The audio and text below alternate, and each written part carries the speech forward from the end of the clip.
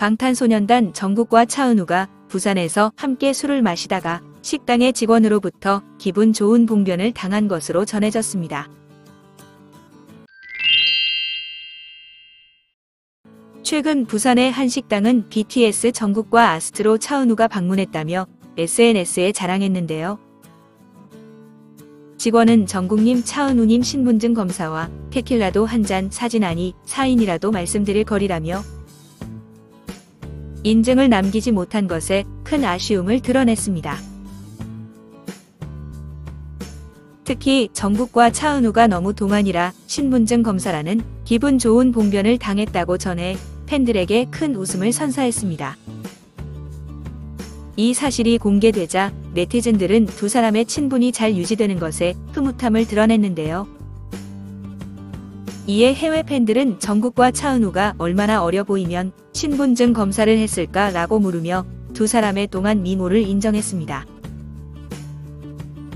최근 정국이 다녀간 식당은 SNS를 통해 해외 아미분들이나 한국의 팬들도 여러 명이 왔다 갔다고 전해 높아진 식당 인기에 뿌듯해했습니다.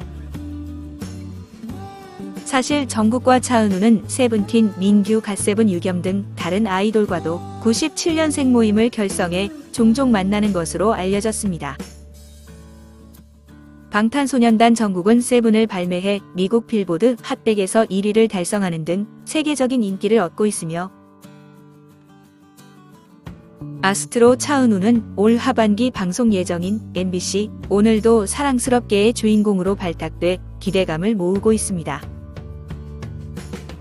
한편 보이그룹 개인 브랜드 평판 2023년 8월 빅데이터 분석 결과 방탄소년단 정국이 당당히 1위에 올랐으며 2위는 방탄소년단 지민, 아스트로 차은우는 3위에 올랐다는 분석이 나왔습니다.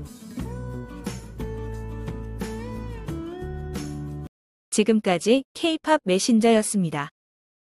구독과 좋아요는 사랑입니다. 시청해 주셔서 감사합니다.